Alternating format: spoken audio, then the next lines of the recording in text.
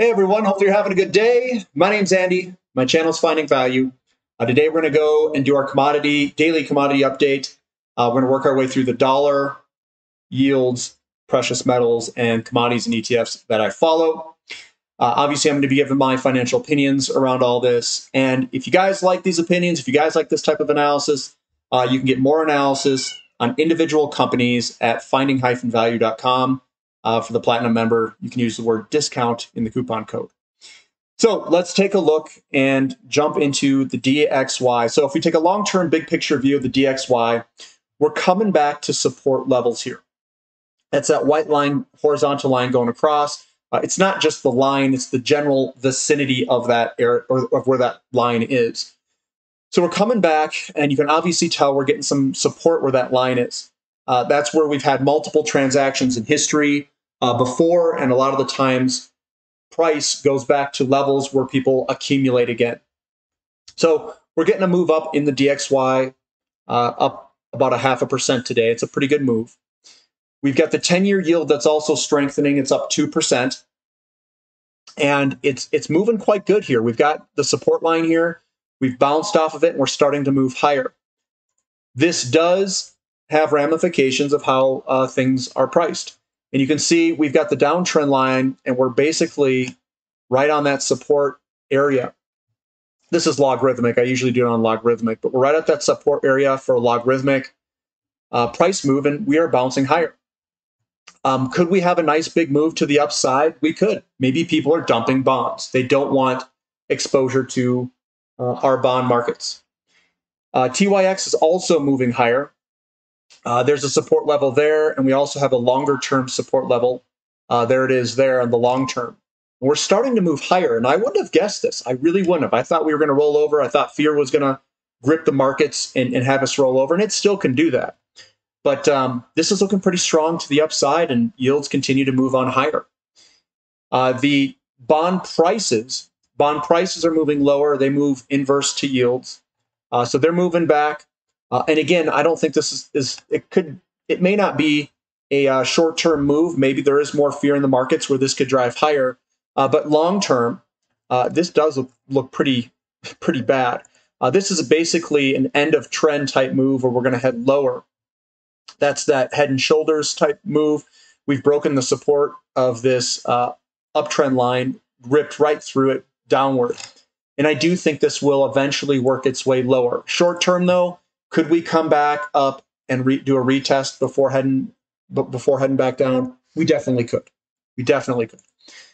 The TYX TNX ratio, this is kind of looking at things inverting, uninverting. We've broken the downtrend line. We have moved higher here, and we're just kind of consolidating in some sort of, pennant formation. We're gonna have to see which way this thing breaks. Again, we can stay down here for a little while. That's not my concern, but we've broken the downtrend. It may bounce sideways for a little while before heading higher. The 2-year, we are seeing that strength in the 2-year. And we could go higher in the 2-year before heading lower. The reason I think we're going to head lower is I just feel like there's some crap that needs to get extinguished from the system with higher interest rates.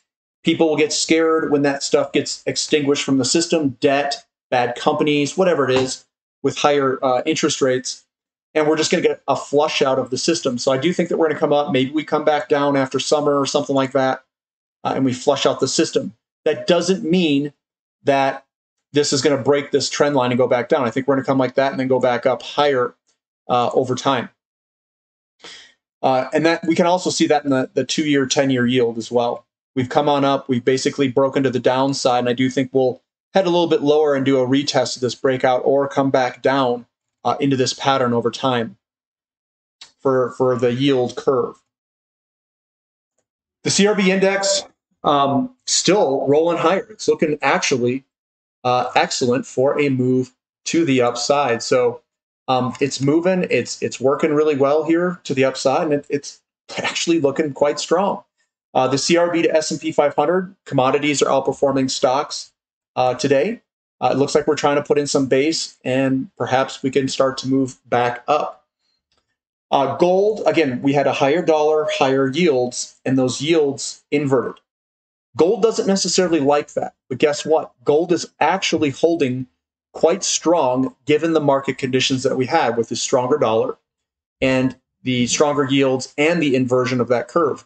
So gold is actually behaving quite well given the market conditions today. Silver down a little bit, but it's definitely not out. We're getting a little bit of selling pressure here. We've had a monster run from this bottom here. So we're getting that kind of healthy pullback, I think, before a next leg higher. Platinum remaining resilient today, up $5, just moving sideways with the little bloody nose. We'll see if we can get some momentum and move on higher, or if the sellers are going to come in and push it down to the downside here. But big picture view, I am hugely bullish on this moving higher. So whatever happens in the short term, if it decides to give me better buying, better prices, I will buy it. I think this chart looks absolutely fantastic for a move on up. XAU to gold ratio, this ratio hasn't broken that line for happiness yet. I know some people are waiting for this to break so we can really pile into it to go long on the gold and silver mining companies. Today, we were slightly lower, but still, we've had a massive move here. You might get a little bit of a pullback before heading on higher. GDX down 2.25%. That's basically what we were just looking at. And we're in this flag pattern ready to break. Gold's already broken out. GDX, the gold and silver mining companies generally lag behind it. But still looks all right. SOLJ also looking fine, down 2.3%. We're in this zone of a lot of resistance and support that we are in. So we're going to bounce around here a lot, get used to it. And we're also breaking out of this smaller area break to the upside. So that looks good there. We've got crude oil down 1.85%. Is this going to do a retest back here? It very well could. I do think we could see some short-term downside to it. We've got natural gas heading higher today, up 8.23%. And we could see this start to put in a bottom. I know that we've got weather. This is highly driven by weather. And we could see higher move in natural gas due to the weather. Colder weather is projected. XOP, yeah, you know me. I'm a little afraid that we could get a pullback here down to this $100 zone. Why do I think that? Well, we've got an inverted head and shoulders here. There's the shoulder, head, shoulder that's going to be created. We also have a pattern here. If we look at the short term, a support or trend line, and we've broken that trend line. It looks like to me that we could head a little bit lower here in the short term. Again, I don't play these market movements in the short term, but if we do get down there, I will definitely add to the positions. OIH also has that type of movement. Lots of selling pressure, big down candlesticks. This to me looks like we could potentially head lower if it decides to get some selling pressure here, because we do have that momentum. Sprout Physical Uranium Trust. Moving on to Sprout Physical Uranium Trust, you can see that we still have some selling pressure in here. This isn't a strong looking chart yet. So what I look at is I look at the size of the selling candlesticks. I then look at the size of the buying candlesticks, and I look at these relationships. And right now we still have sellers in this where they're very easily persuaded to sell. Generally, you don't see that if you want to be moving to the upside. I mean, it still can. It's just usually when I see this, you get a bunch of buying pressure. You get the big green candlesticks and smaller selling pressure like this, and then you just keep working higher. But we're getting larger and larger selling pressure, which means we could head lower in the short term for the Sprout Physical Uranium Trust. We're also seeing that with other energy sectors. URNM down a little bit today. There we are today. This is in a battle here. But again, just looking at how this thing fell, lots of selling pressure, and we don't have the big buying pressure. That also correlates with lower yields. The 2-year yield going down, the uninversion of the curves, all of these things. So again, I think there is risk for downside movements in all of these sectors at this time. TAN moving higher today. We'll see if this thing breaks out. It's right there trying to break out, and we could see a move up in solar. Nice little pattern here with this double bottom, the breakout, and the consolidation. So this does look like it could potentially head higher. COPX, copper, down a little bit today. It's not really a small down day. This looks really good for a continuation higher. So what we see here from this bottom is lots of buying pressure. And the red candlesticks are all very small and muted. It's that stair-stepping pattern that I look for in these candlesticks. And you can see before that these were a little bit larger in the pullback consolidation area. Lithium, still looking fantastic here today, right? Coming through right at support, or resistance, I should say. We'll see if this continues higher, looking good. REMX also right at that resistance line, and we'll see if we can punch through or not. The S&P 500 up 0.33%. You know, this still looks good. It does not look bad, and it's starting to peek through these this nice little area up here. Starting to punch through this, and you could say this is an inverted shoulder, head, shoulder, and it's starting to break to the upside. So that actually looks quite strong.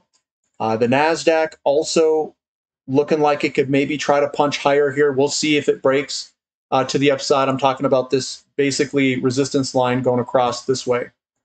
That's what I'm looking at going across, and maybe we can punch through it. We'll find out tomorrow or the day after. Emerging markets just moving sideways. We've broken this to the upside, higher low, and if we break here, we're in a new uptrend. XHB actually looking quite strong here. We've got this double bottom, the pattern here. We've broken it, did a retest, and now we're starting to move higher. We could see home builders move on up here if we get a good, which we're probably going to get a good reading on housing starts. People are leaking their money into the home builders before the housing starts number come out. But that looks pretty good there for a move on up. Moving on up. Again, we are below this resistance line. Are we going to come here, tag it, and then roll back over? We'll find out with time. Copper moving back down. We're probably going to do a little retest maybe before heading higher. We've got support underneath us. To me, this still looks really good for a big old launch higher, like a entire move of another level higher. So maybe we go to $8 or $10 or something, or $7 or something like that when this thing breaks to the upside and uses this as the launch pad to do it. Lumber moving on up. That is also a sign, perhaps, of housing starts. And I think the housing starts numbers will be released at some point. Maybe they already did release. I'll have to look. We've got iron ore just moving sideways. I still think this looks bullish from this perspective. We'll eventually work our way on higher. Nickel, from a long-term perspective, still doing fine. We broke out to the upside, and we're just consolidating here. Aluminum moving sideways, slightly lower. Again, we're just bouncing back and forth in aluminum. I do think aluminum is going to squeeze up, definitely 2024, maybe late 2023. Baltic Dry Index, just moving a little bit sideways here this past few weeks, but still looks good to move higher. I think that looks really good. Newcastle Coal down 1.44%, just moving sideways here. Again, it's trying to find a bottom. And then Ethereum a little bit lower, but this is just a continuation pattern, most likely to the upside, just a small down day. And Bitcoin. And again, guys, even if we were to pull back, we'll have to see what the pattern makes. We're too early to make any sort of determination on what this is an inverted head and shoulders. It'll work its way higher over time. But that's what we've got for today, guys. And I'm still cautious in the short term for oil, natural gas companies, oil and natural gas companies. I'm waiting to see if this thing's going to dive a little bit. I still think that we're coming up into summer. Summer's a strong point or strong time of the year, seasonality wise, and generally that's when inventories draw down. Can we see inventories draw down and the oil and gas companies kind of pull back? It's possible. It is possible, but I'm still heavily bullish on gold and silver. Even though the companies were down today, Still heavily bullish on it. I think that the thing that makes me really bullish on it are yields, the way that yields are moving, not short term though. Short term yields are going in the opposite direction, they're moving on up. But the way that they punched through on the downside on the 2-year yield, yeah, we're going to come back up. Maybe we'll create another shoulder. Maybe it takes a couple of months. And maybe gold and silver kind of move sideways. Maybe they anticipate the move. Tough to say. But that's where I'm looking. And the charts look really good in that sector. So gold, silver, platinum, the precious metals, those are the sectors I'm really looking at. But that's what I've got for today, guys. If you guys like the content, give me a thumbs up. Subscribe to the channel if you haven't already. And check out the website. Definitely subscribe there. We have a platinum question and answer session coming up at 5 p.m. on Sunday. If you want to join and ask questions, join our community. Love to have you with us. Catch you later, guys. This is Finding Value.